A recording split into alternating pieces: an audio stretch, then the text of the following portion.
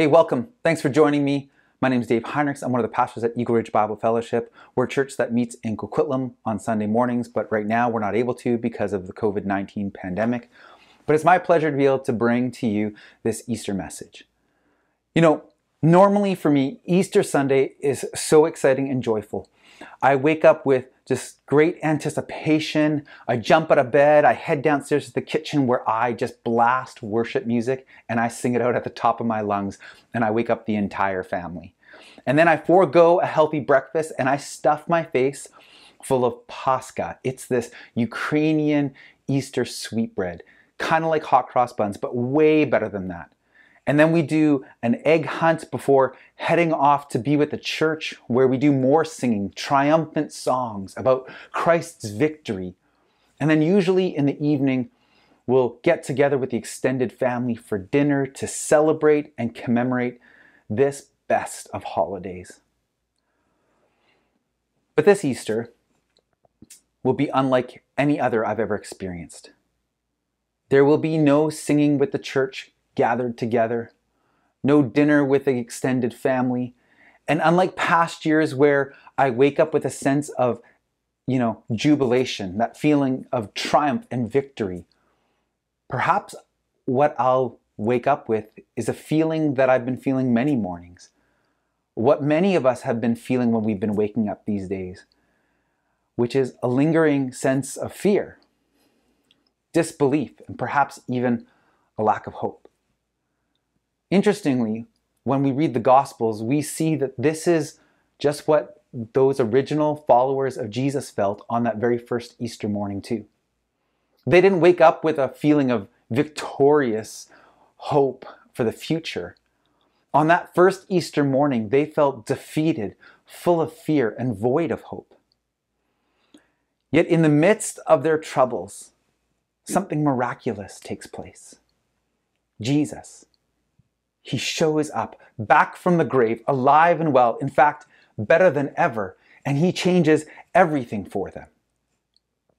And even as we may be feeling today, like those original disciples did on that first Easter, hopeless, scared, doubting, I believe that in the same way that he did for them, Jesus wants to show up and change everything for us today. Because the resurrected Christ, he transforms troubles into triumphs. So we're going to be reading from the Gospel of John chapter 20, verses 11 to 31. Now Mary stood outside the tomb crying. As she wept, she bent over to look into the tomb and saw two angels in white seated where Jesus' body had been, one at the head and the other at the foot. They asked her, "Woman, why are you crying?" "They have taken my Lord away," she said, "and I don't know where they have put him." At this, she turned around and saw Jesus standing there, but she did not realize that it was Jesus. He asked her, "Woman, why are you crying? Who is it that you are looking for?" Thinking that he was the gardener, she said, "Sir, if you have carried him away, tell me where you have put him, and I will get him." Jesus said to her, "Mary." And she turned towards him and cried out in Aramaic, "Rabboni," which means teacher. Jesus said, "Do not hold on to me, for I have not yet ascended to the Father. Go instead to my brothers and tell them, I am ascending to my Father and your Father, to my God and your God." So Mary Magdalene went to the disciples with the news, "I have seen the Lord." And she told them that he had said these things to her. Now on the evening of that first day of the week, when the disciples were together with the doors locked for fear of the Jewish leaders, Jesus came and stood among them and said, "Peace be with you." After he said this, he showed them his hands and side, and the disciples were overjoyed when they saw the Lord. Again, Jesus said, "Peace be with you. As the Father has sent me, I am sending you." And with that, he breathed on them and said, "Receive the Holy Spirit. If you forgive anyone's sins, their sins are forgiven. If you do not forgive them, they are not forgiven." Now Thomas, also known as Didymus, one of the 12, was not with the disciples when Jesus came. So the other disciples told him, "We have seen the Lord." But he said to them, "Unless I see the nail marks in his hands and put my fingers where the nails were and put my hands into his side, I will not believe." A week later, his disciples were in the house again, and Thomas was with them. Though the doors were locked, Jesus came and stood among them and said, "Peace be with you." Then he said to Thomas, "Put your fingers here. See my hands? Reach out your hand and put it into my side. Stop doubting and believe." Thomas said to him, "My Lord and my God." Then Jesus told him, "Because you have seen me, you have believed. Blessed are those who have not seen and yet have believed." Jesus performed many other signs in the presence of his disciples, which are not recorded in this book. But these are written that you may believe that Jesus is the Messiah, the Son of God, and that by believing you may have life in his name. So we pick things up early on that first Easter morning. Mary Magdalene, she is one of a group of female disciples who followed and supported Jesus' ministry. She goes to the tomb intent on anointing the body with spices. We know this from Luke chapter 24. But when she gets there, the stone that is meant to seal the tomb has been moved and the body is gone. For Mary, it appears that someone has taken it or has stolen Jesus' body, and this just adds insult to injury. You see, Mary loved Jesus. Jesus had healed her, taught her, validated and cared for her like no one else had ever done before. You see, women in that society, especially women who had been possessed by evil spirits like Mary had, they were treated like second-class citizens or worse. But Jesus, he had given Mary a future. The angel asks her, "Why are you crying?" And she responds, "They have taken my Lord away." But not just taken his body. You see, when they took his life, they took Israel's hope and future. They took his followers' future, and they took Mary's hope and future too. But then Jesus shows up, and he changes everything. Mary, she doesn't recognize him at first. Perhaps he looks different because he's in his resurrection body. Or perhaps it's because she's so distraught, or maybe because there's tears in her eyes that she mistakes him for the gardener. That is until he speaks her name. Mary. Mary. When Jesus speaks her name, not only does Mary recognize Jesus, but more importantly, in that moment, she is recognized by Jesus. You see, Mary, with her tears and grief, with what appears to be a lost hope and future, she is acknowledged by the resurrected Christ. And isn't that what we all want? For God to recognize what we are going through, to see our grief, that he sees our lack of hope for the future. For God to identify with us, and not just us as in the people of this world, but for him to identify intimately with each of us as individuals. For him to speak our name. For him to say to me, "Dave." You see, the solution for Mary's trouble, it isn't a theology that states that God recognizes the plight of humans. Mary's troubles, they are transformed only when she has a deeply personal encounter with the resurrected Christ. And so Mary's future is restored, her hope is renewed, and she runs to the disciples with this great news that she has seen the Lord. But what's more important than that is that her Lord sees her. And then the scene shifts. Later that evening, fear, it has gripped the disciples' hearts, no doubt because they believe that the same tragic fate of Jesus will soon be theirs, that the temple authorities were hunting them down and will arrest them too. The disciples, they're scared and they're locked inside in order to stay safe. Doesn't that sound familiar? Locked inside in order to stay safe. I think fear has gripped many of us too during these days. Maybe it's fear of losing our jobs, fear of losing our education for students or for parents of students, fear of losing our plans for the future, or maybe even fear of an unseen force that has the potential to bring death. But yet, just like he did for Mary, Jesus shows up for these fearful disciples and he changes everything. He appears in the room without using the door, mind you, and he greets them saying, "Peace be with you." In fact, throughout this passage, he greets them that way 3 different times. Peace be with you. And every time he'll be saying the same word, shalom, which is a standard Jewish greeting that is still used today. But for Jesus, this isn't just a nice way for him to say hello. You see, the peace represented by shalom in the Bible isn't just a lack of conflict, like a ceasefire between enemies. It's not even just some sort of inner tranquility. Jesus' peace, it's whole and complete. It's life as God intended it, without conflict, without sin or even sickness. It's a world living in harmony with one another, living in harmony with creation, even in harmony with our inner selves, peace with who we are.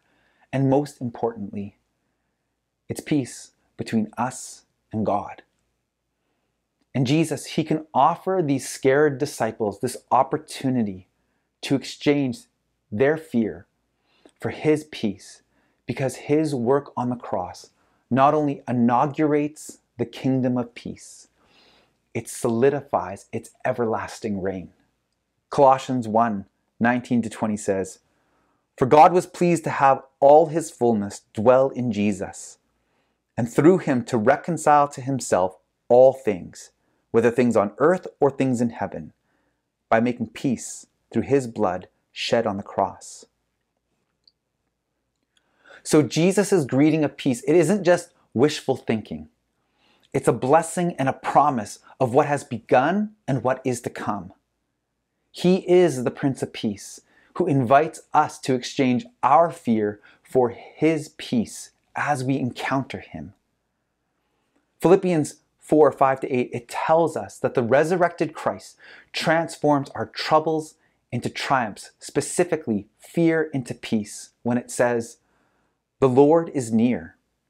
Do not be anxious about anything, but in every situation, by prayer and petition, with thanksgiving, present your requests to God, and the peace of God, which transcends all understanding, will guard your hearts and your minds in Christ Jesus."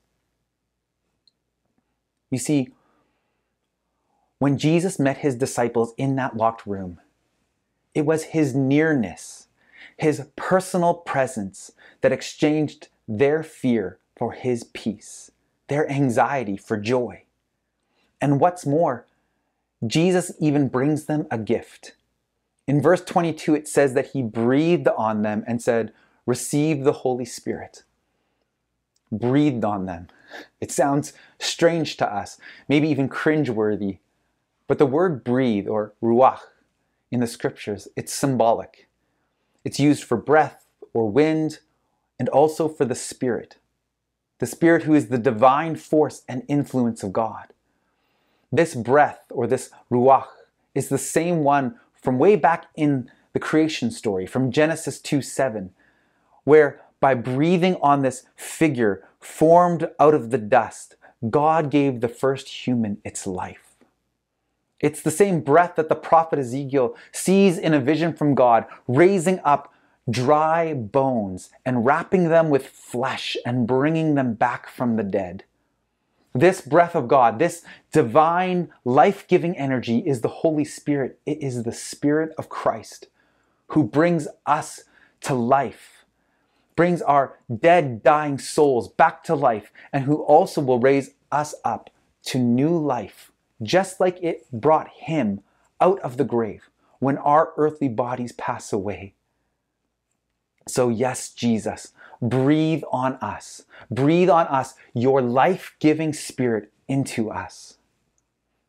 You see, the resurrected Christ, he transformed these disciples' troubles into triumphs when he exchanged their fear for his peace, when he breathed new life into them filling them with the Holy Spirit. But not everyone was there to experience that transformative encounter. Thomas was missing. The others, they told Thomas all about it, but he's a cynic. He's skeptical. Can you blame him? I don't. I think I would be like Thomas if I was in his position. And you see, it's not just doubt that plagues him. I'm sure it's also desire.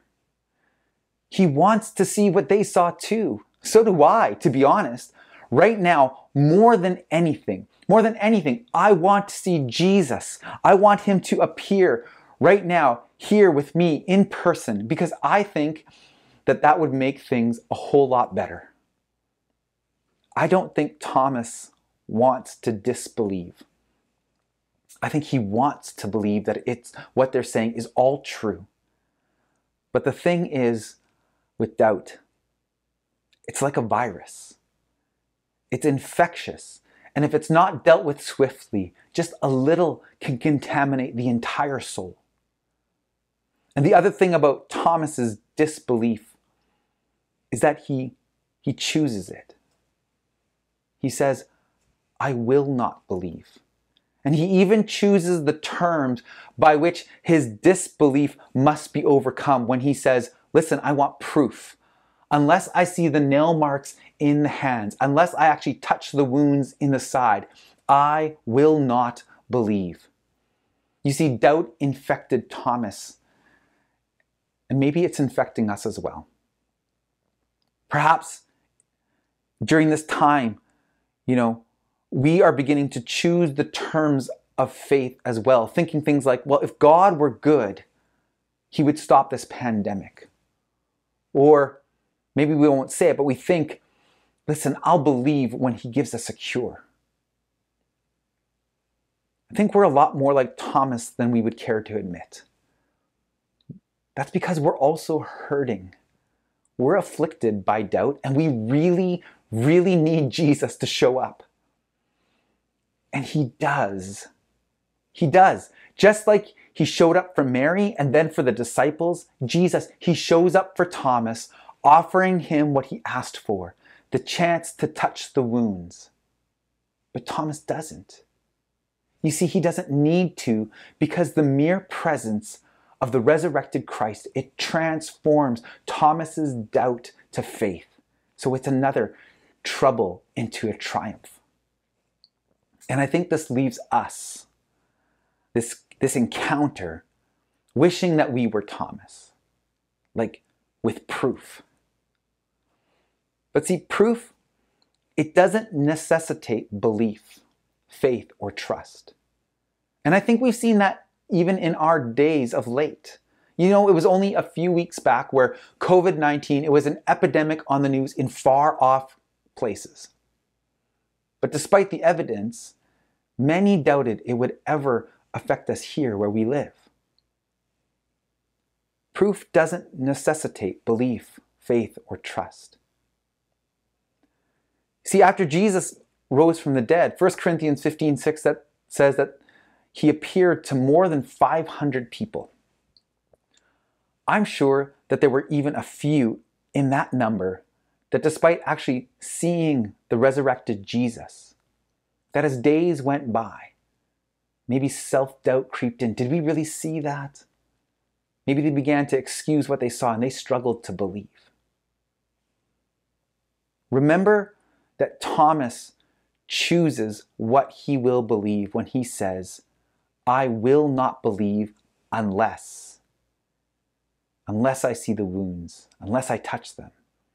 Then Jesus, he tells him and us that we actually have control not only over what we believe, but over our doubts. When he says in verse 27, stop doubting, believe. You see, faith is a choice. And in order to stop the plague of doubt in its tracks, we need to choose to believe. But it's not going to be proof that gets us there. In Hebrews 11:1, it says, faith is confidence in what we hope for and assurance about what we do not see.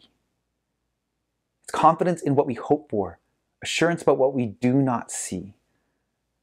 So what we need more than anything else is an encounter with the resurrected Christ. Because it's this encounter with Jesus outside of the tomb that transforms Mary's despair and grief into hope. It's this intimate gathering with him in that locked room that exchanges the disciples' fear for peace. And it is this personal confrontation with the resurrected Christ that allows Thomas to swap his doubt for faith. And it's these encounters with Jesus. It's when we are in these encounters with Jesus ourselves that we hear him speak our name, knowing that he sees us. He sees what we're going through. It's where he breathes on us his life-giving spirit. Thomas was blessed that Jesus appeared to him the way that he did, but Jesus alludes in verse 29 to the fact that once he ascends to heaven, others will believe, though they won't see him. And they will be blessed because of it. Others will believe, even though they won't see him with their own eyes, and they will be blessed. And friends, that's us. Not only can we have faith because we can encounter the resurrected Christ ourselves and have him transform our troubles into triumphs too. All throughout the Bible, there are verses like Psalm 145, 18 to 20. It says, "The Lord is near to all who call on him, to all who call on him in truth. He fulfills the desires of those who fear him. He hears their cries and saves them. The Lord watches over all who love him." In James 4:8, it says, "Come near to God, and he will come near to you." So I want to invite you, wherever you are watching this, or wherever you are in your relationship with God, I want to invite you to come near to him. He wants to meet with you. He hears your cries and he wants to save you. If you have never done this before and you're wondering, how do we draw near to God? Well, we do it in several ways. And just a few of them are reading his word, the Bible. We do it through prayer, which is simply talking to him and listening to him. And we do it through meeting together with other Christians, which is a little difficult in these times, but you can contact our church office and we would be glad to talk with you, especially about these things. The Apostle John, he writes in verse 31 that he wrote all of this down so that you would believe that Jesus is the Messiah, the rescuer, and by believing that you could be rescued from sin and death and have peace with God and everlasting life. And friends, that is the greatest transformation of all. There's one last thing in this story. It's always piqued my interest. It's Jesus' resurrection body. It's a physical body. It's similar to ours in the fact that it can be touched and that he eats, and yet it's very different. He doesn't experience sickness or decay, and he can also appear in the middle of rooms without having to break down locked doors. But what gets me is that he still has the wounds. He still bears the mark of his torture, these reminders of death. Why are those still there? I think it's because these have also been transformed by the resurrection. These wounds are no longer reminders of death, but are now symbols of his prevailing, his victory, overcoming fear and temptation to doubt, overcoming sin and death. They are Christ's trophies of his triumph. I have this massive scar on my chest. It's a reminder from the time when I had cancer. And when I see this scar, it reminds my wife and I of God's faithfulness and his goodness and his healing in my life. But it also reminds us of the temptation we faced during that time to doubt, to give in to fear and even to become hopeless. Unfortunately, we didn't. We may not have been like pillars of strength during that time, but we held on to whatever straws of hope and faith we had. And Jesus, he met us in that time. And I don't know if this is true, but I kind of think that, like Jesus, that scar may possibly be on my resurrection body as well when I come into God's kingdom. Maybe not. But if it is, I'm okay with that, because like Christ's wounds, our wounds can become symbols of what we have overcome by God's power. They are trophies of troubles that have been transformed into triumphs because of the victory that we have gained through Christ's death and his resurrection. You see, these days that we are living in, many of us may be left wounded, scarred from them. But see, those scars don't have to be just reminders of how bad things can get or how frail we are. They can be symbols of Christ's triumphant victory over sin, death, and evil. And not only his triumph for the world, but for you.